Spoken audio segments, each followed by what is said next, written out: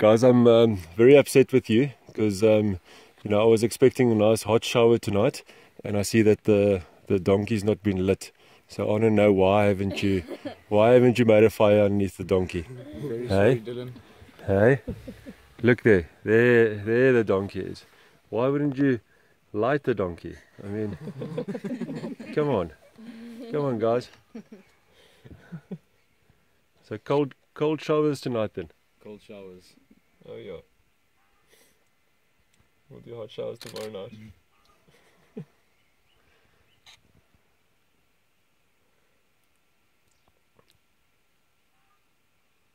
Well, hopefully they'll be having something for dinner and we'll be having something for dinner.